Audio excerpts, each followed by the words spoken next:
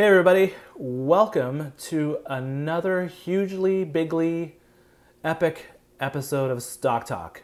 My name is Amin Reina and I am an investment coach and founder of Sage Investors. And as an investment coach, what I do is I work with and I help new investors and experienced investors who want to become more financially independent, but just kind of struggle and I feel essentially intimidated and feel totally confused by this whole investing concept. They either don't know where to start in terms of investing, or if they've been investing for a while, they're just not seeing their portfolios grow in any meaningful way. So what I do as an investment coach is I teach people, I engage with people on how to make more educated, informed, and ultimately successful investment decisions so that they can achieve that level of financial freedom in their lives and achieve it with a certain level of confidence. So that's kind of what I do. So welcome to Stock Talk. This is my little podcast / video program that I have here in this little corner of the universe where I like to talk about all things investing, talk about the markets, talk about stocks, talk about ETFs, what I'm seeing in the market, what I'm doing in the market in terms of how I go about making my own investment decisions, how I frame my own investment decisions, and sharing it with you. So ultimately you can take hopefully some of these nuggets of information and insight might resonate with you, and you can take it back and look at it and applying it in the course of how you make your own investment decisions. So this is episode 81, and today it's all about hypotheses. It's very academic, very ivory tower, but it's good stuff. Today we're going to talk about a couple of hypotheses that are one that has been around forever, and one that's kind of new, fairly new in the investing community, and it's kind of a variation on the old school one. So I'm going to talk about both of them and offer some takes on it, and because there's some really interesting insights that you can gain out of it that can help you frame how you look at investing and how you frame your investing decisions.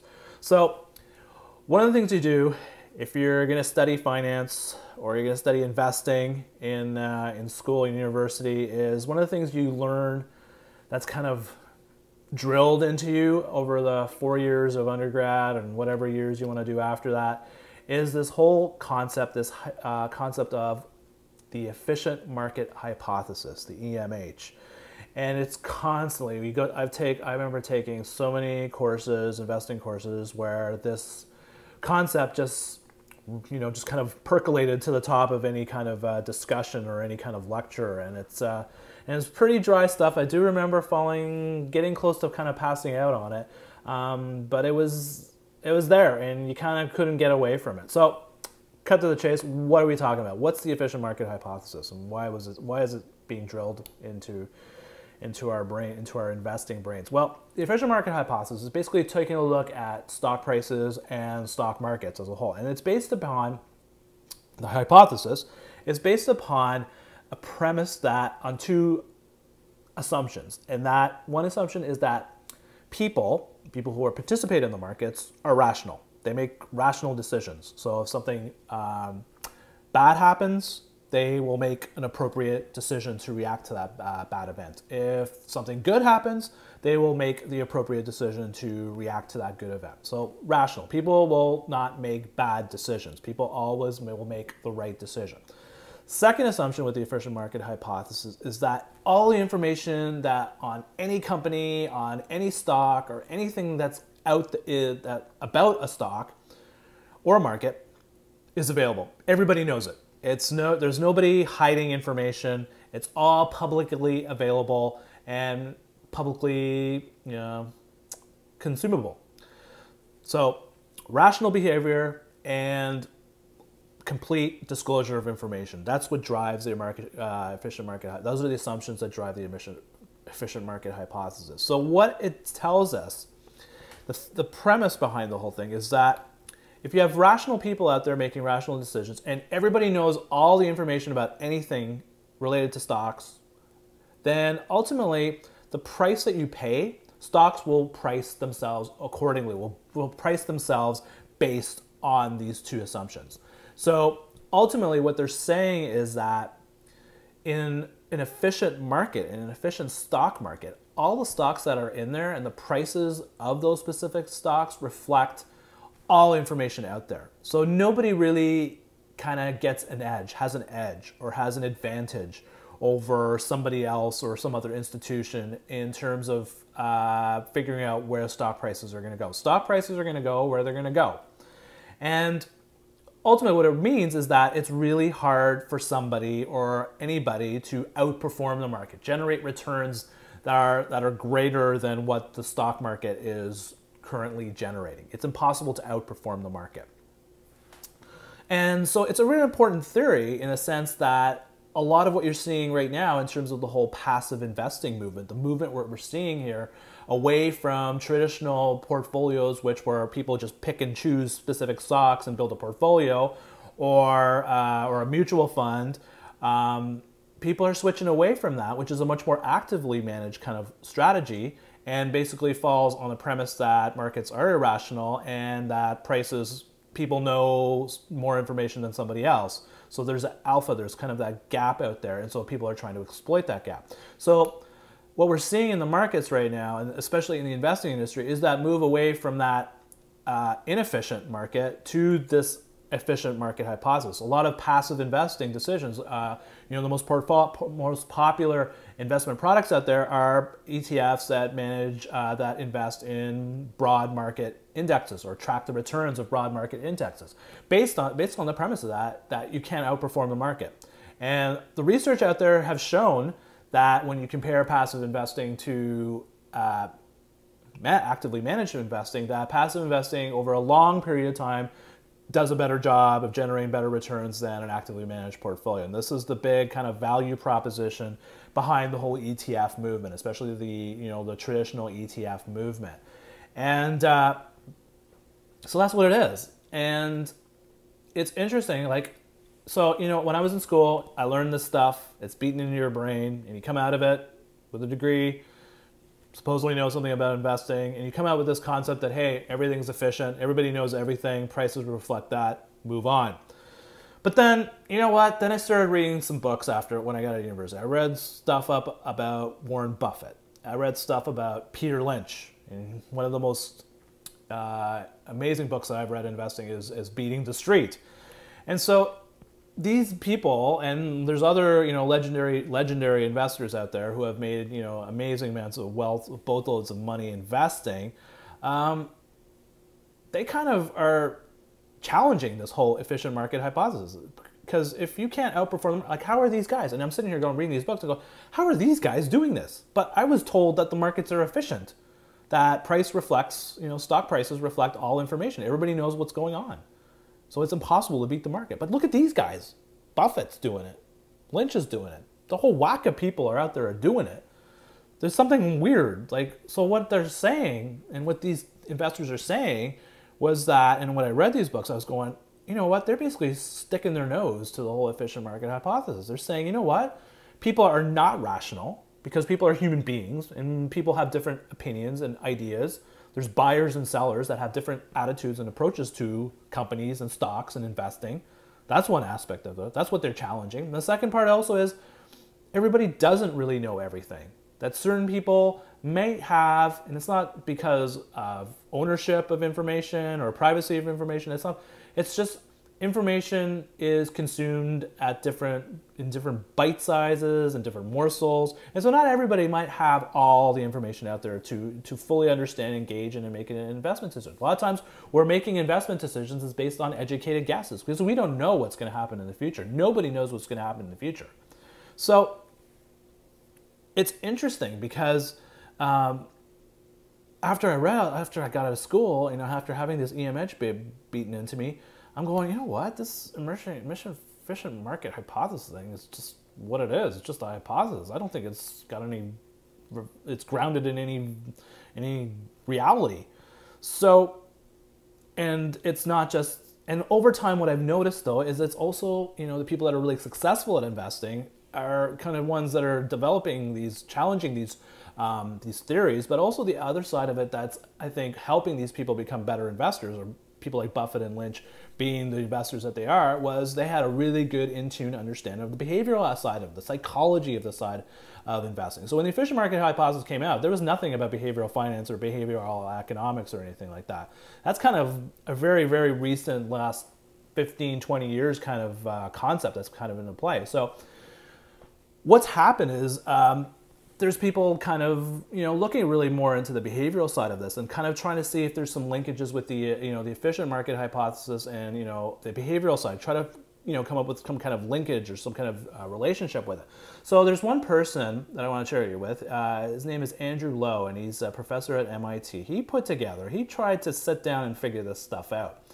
And he came up with kind of like a variation of the efficient market hypothesis, and he calls it the adaptive market hypothesis. And it really focuses a lot on the behavioral sides of how decisions are made, and really more specifically on how irrational behavior manifests itself and how it can really screw with our investing decisions. And so part of it is a little bit of biology in this side of it and understanding how our brains function. And so he talks a little bit about understanding what the brain, how the brain functions, and basically how it works, how it shakes down is that part of our brain is basically made up of irrational thoughts, and part of our brain contains a lot of rational thinking, rational behavior. And so there's very instinctual kind of things and emotional things about our brain that we're doing. And these two elements, this rational and irrational side,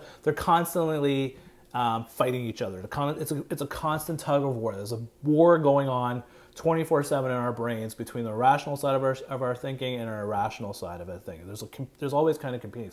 So what he notices is that from his observation, from his perspective, is that when you get into situations where, and especially extreme situations, and bringing it into an investing kind of situation, when the markets are, for example, crashing, or if the markets are just surging, like setting record highs like they are like these days, he cites that basically when people start thinking about investing in these extreme situations, they're going to be thinking more with the irrational side of their brain than the rational side of their brain. And they're going to be making decisions, more maybe impulsive decisions, more emotional decisions, because the irrational side of our brain is taking over the irrational side of it.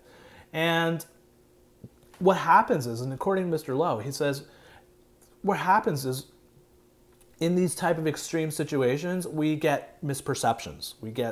Things that we perceive them very differently and perhaps incorrectly. So he cites an example, and it's very applicable because it's what was happening now. It's like, he notices in his research that after extended long periods where there was no negative events or no negative kind of information, essentially bull markets, what happens with people is that when there's really long periods when there's nothing negative going on around us in the investing environment, we tend to perceive that when there's nothing going on and everything's going fine, that there's less risk out there.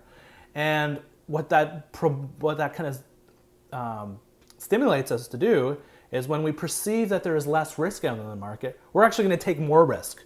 So if you bring it back to what was going on right now, we've gone on there was a period where we went like, oh my God, how many weeks, like a ridiculous amount of weeks where the S&P or 500 didn't go down like more than 1% or something like that. It was just some like 180 days or something like that. Some ridiculous like stat that I saw out there. And so when you have these extended periods, if you go a long period of time without really a significant market event going on, you kind of will perceive to be, things are cool. And you know what? Everything's good. Everything's awesome. I'm going to go in and buy more stuff. I'm going to buy some more stock. And willing to take on more risk. So what you're doing is taking on more risk. The reality though, and here's the kicker right here, and this is the thing that, and it kind of just dawned on me really, is that, you know what? There is no, with stocks, and this is something I teach with people, is that there's no periods where stocks are risky and there's no periods or periods where stocks are not risky. Stocks are risky 24/7. There is a chance that any stock that you buy has the potential to go to zero. You could lose all your money. Stocks are extremely risky, no matter what. Whether you're in a bull market or in a bear market, stocks are risky. And so if you perceive, everything is going well and there's no activity going on in the market, and the market's just kind of like chugging along, going through the motions, and you start you're buying more stocks, you're setting yourself up for a real hit. Because when the market starts to go down, and go down meaningfully, that irrational side of our brain is going to kick in and is going to win out in terms of our decision making, and it's going to help, and chances are we're going to make lousier decisions. And so this whole concept of Mr. Lowe talking about the adaptive market hypothesis is really about how our brains, if something keeps going for a certain period of time, and our brains kind of like adapt to it, then we kind of fall into a sort of element of an era, kind of a feeling of a false security, and we rest on our laurels and we get complacent. And that is really one of the most dangerous times as an investor, is kind of dropping the ball, letting our guard down, and saying, oh, you know what, markets keeps going up, oh, I'm just going to keep buying stocks. I'm just going to keep buying stocks. And so that's kind of what's going on right now in the market. We've had this incredibly long period of really, since 2009 and since the Federal Reserve started dropping rates to practically nothing, we've seen an incredible surge in asset prices. And it's gotten to the point now where it's kind of expected. Markets are setting records on a daily basis, and it's just becoming the norm. And when things become the norm, we adapt to it. And so this is where the adaptive market hypothesis comes. We adapt to these situations, and we assume these events to be normal, when in fact they are just as risky as any time the market craps out. So I find that really interesting that he's brought this kind of behavioral component and brought it into this kind of understanding of how the behavior side of our thinking and how we make decisions really can lead us down a really bad path. And so what are the conclusions what are the conclusions here? So, we have the efficient market hypothesis based on rational behavior, and you have this adaptive market hypothesis, which is kind of fronted on irrational behavior. So, is one better than the other? Is one more superior, and is one right or one wrong? Well, the answer, for me at least, is like anything in life, it's in between. I think there are merits to having, from an efficient market. I think there are times where the market can be efficient, and there's times also where the market can be inefficient. And unfortunately, we can't time these events. We can't set our watch to when the market is going to be efficient and when the market isn't going to be efficient. But we can at least be, as investors, aware of these situations. So right now, we've gone through an incredible period where market stocks have been going up and up and up. It's been an incredible boom for people who have, it's been like right now, the efficient market hypothesis folks are winning the battle big time. And this whole concept of all information outperforming markets, it's really hard to do. So passive investing right now is really doing its thing. Now, that's not to say, again, that the adaptive side of it, dealing with irrational behaviors, isn't realistic or isn't out there. It's very much out there. And of course, there's people out there that are exploiting that and doing that. So as far as I'm concerned, I think there's value in both elements. I think there's nuggets of information that we can take away from both of these type of hypotheses. I do think they serve their purpose. I know a lot of people, you read a lot of people, it's either you're passive investing, you believe in efficient markets, or you don't believe in efficient markets. It's either one or the other, and you have to pick one. Well, I really think as investors, it's about absorbing information and understanding concepts and perspectives. That's going to help us make better investment decisions. And so I think there's a little bit of nuggets of value that can be derived from both sides, the behavioral side and the non-behavioral side. And it's interesting, I want to end this little talk a little bit with another kind of anecdote that Mr. Lowe actually cites in some of his research. I don't know if it's Mr. Lowe himself. I just read this in another article somewhere else, but I don't know who said it, but somebody said it, and I didn't make it up, so I'm going to give whoever else is the credit for it. And talk about the whole concept of wearing seatbelts.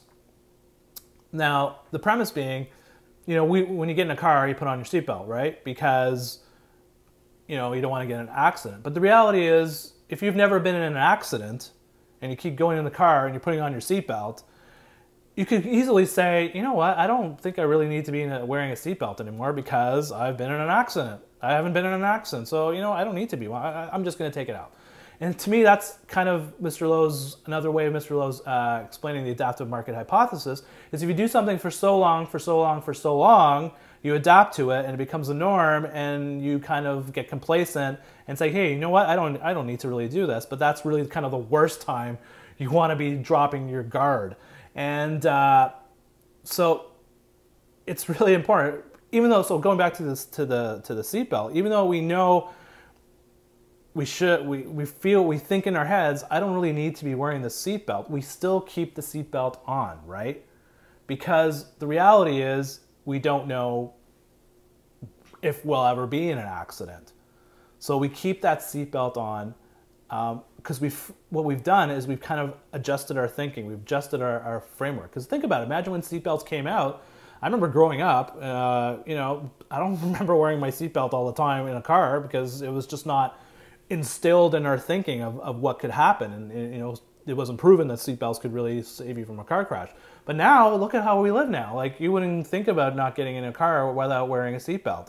So again, it just shows how our adaptive thinking can influence us on our ability to make decisions. And it could be for the good or for the bad. And it depends how our brain is thinking, from irrational to irrational. So the key takeaway is, as long as we're aware of our behaviors and aware of the biases out there that can influence our ability to make investment decisions, if we're aware of that, chances are we're going to be able to manage them better, and chances are we're going to control it, and we're not going to make as many bad investment decisions as we potentially could if we let emotions and let irrational behavior kind of take over our decision-making process. And so I find this stuff really cool, and this is the kind of stuff I teach in my practice.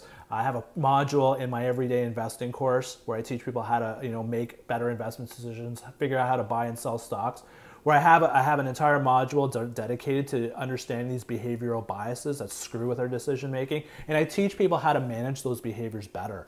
So it's something, if you're interested, you can check out my everyday investing program. It's on my website, sageinvestors.ca. So interesting stuff. I'm going to have lots more to say about this behavioral side, because I spend most of my time now when I work with people and teach people investing, coaching them really about controlling their behaviors and managing their behaviors, instilling discipline, instilling a framework in how they make decisions, because that's really the secret sauce. To me, it's the secret sauce that separates run-of-the-mill investors from the really kick-ass kind of investors. So something there I'd love to share with you. I'd love to hear your inputs on it. Do you subscribe to one or the other, efficient market or adaptive market, rational behavior or irrational behavior in terms of how stock prices are set? Love to hear from you. You can send me an email or Twitter, DM me on Twitter @sageinvestors, and I'd love to hear from you. I'd love to hear some insights from people on it. So that's all I got for you on that. So what else have I got? Announcements. Just want to give you another quick reminder that my next webinar, and it's a free webinar, is coming up on Tuesday, June 27th at 12 noon Eastern Daylight Time. And the topic I'm going to be talking about is beginning your investing journey. As I said, one of the things I love to work with is people who are new to investing, who know they should be investing. Their parents are getting on their case to buy stocks and build a portfolio and start growing their savings, but they just don't know where to start. Or they have been, but they just haven't been getting into traction. So this webinar I'm doing on the 27th is really going to talk about how to find your investing path, and how to find an investing path for you that's going to allow you to be more successful in making investment decisions. Because it's a critical component, especially when you're starting to invest, is trying to find the right path. Because there's so many different ways you can go with investing. You can do it by yourself as a do-it-yourself investor. You can hire somebody and outsource your decision to manage the money on your behalf. You can hire now computers to manage your money on your behalf. You can buy stocks, you can buy ETFs. There's so many different products out there. So what I'm trying to do in this webinar is just kind of give you a little bit of clarity to get started, and kind of give you that kick in the butt to kind of get you started investing, and just making sure that you can find your investing path. I'm going to share some insights there with you, and share some opportunities that I can have to work with you to help you find your true investing path. Because once you're on your right investing path, once you have the competencies that you've been to develop to make better investment decisions, your chances of reaching that element of financial freedom are I think they're pretty much in your favor. So it's on the 27th. If you're interested, just go to my website, sageinvestors.ca. There's a registration page right on the homepage. You can just drop in, just drop your email and name, and I'll send you the contact information, the login information, so you can connect up and listen in. It'll probably be about an hour long, so it's basically your lunchtime. And I think it's really important. I really actually enjoy. I've given this talk a couple of times now, and each time I really enjoy giving it, because to me this is the stuff that I think people are looking for when they know they want to invest, and they just need to figure out what path I need to go. How do I get this thing going and get it going in the right direction? So if you're that kind of person who's kind of looking for that direction and looking for that starting point, or looking for that, kick in the butt to get you going, this webinar is definitely for you. So I definitely recommend you check it out. And I'd love to have you aboard, and I'd love to share some insights with you on getting and finding your investing path. That's pretty much about it. If you have any questions about this episode or any other episodes, and you just want to ask me some questions about investing, I'm more than happy to answer them. You can hit me through my website, sageinvestors.ca. Just drop an email through there, or I'm on Twitter all the time. I'm always commenting and sharing in real time my observations about the stock market, about individual stocks, investing concepts as a whole. You can follow me on Twitter. Again, my handle is @SageInvestors. So that's all I got for you this week. Yeah, that's all I got for you this week. I hope you have a good week. I hope you're making some good investment decisions. Thank you for blocking a little bit of your time out to listen in, and I really appreciate you taking the time to listen aboard. Feel free to subscribe to all my other previous episodes on iTunes or through my website, and feel free to leave comments and reviews and likes and stuff like that. It's all good. I'm just trying to spread the word. That's it. That's another edition of Stock Talk. My name is Amin Reina of Sage Investors, and we'll catch you again another time. Take care. Cheers.